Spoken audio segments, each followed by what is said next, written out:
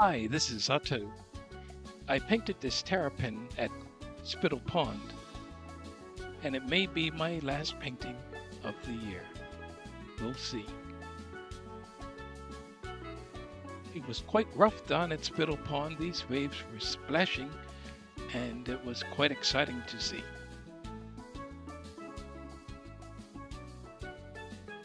These waves, with the tide being high, meant that it was flooded near the entrance. And with this flooding, you got all sorts of plastic washed into the pathways. You can see it all right here.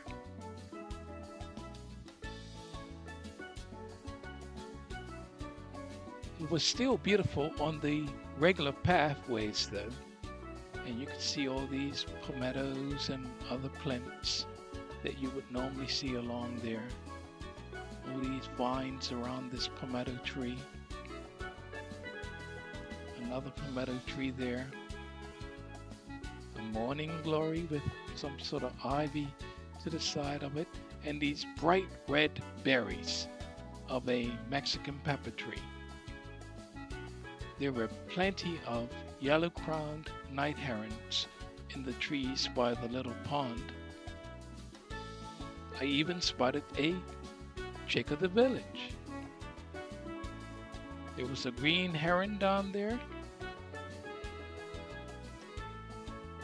and you could see it perched on this tree here. And then it was on the roots that are in the pond where I also saw these two terrapin. And one of the terrapin went into the water, and you could see this other one that was there. And I was waiting for it to move and splash. It never did, but I managed to do a painting from this scene. So you can see that I did a lot of pencil drawing to start this off with.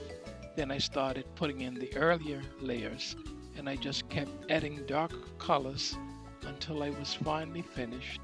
And this is the end result. We want to make a big splash in 2024. So I'm just showing some more of these waves at Spittal Pond. You can like, comment, share this, and follow me.